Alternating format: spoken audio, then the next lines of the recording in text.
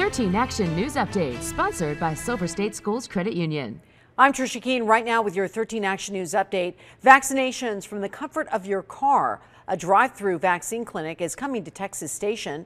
It opens on May 11th and runs 7 days a week until June 14th. The drive-through will open from 7 a.m. to noon. And today there has been a bigger than normal jump in coronavirus cases. There were 562 confirmed cases reported in the last day. Our average daily count in the last 14 days is 270. There were also 22 new deaths. Now compare that to our average of just 3. The state's positivity rate stayed the same at 5.8%. And tonight, several high school football teams are getting ready to play inside Allegiant Stadium. The Raiders teaming up with CCSD for a football jamboree. 9 different teams are playing inter-squad scrimmages, meaning they are facing off with players on their own teams. It's happening tonight and tomorrow. And Usher is adding 6 more dates to his Las Vegas residency. Caesars Palace says it's due to extraordinary demand. The new dates are August 4th through the 14th.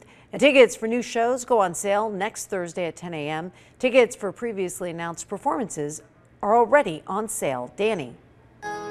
A calm and warm end to the week, just a light breeze with temperatures today topping out in the mid-80s. We expect a clear sky heading through the remainder of your Friday night. It'll take us until 8 or 9 to drop back into the upper 70s.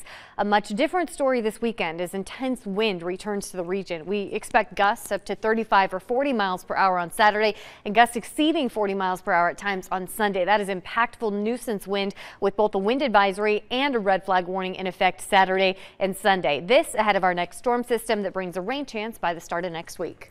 And that was your 13 Action News Update. You can always get the latest news at ktnv.com.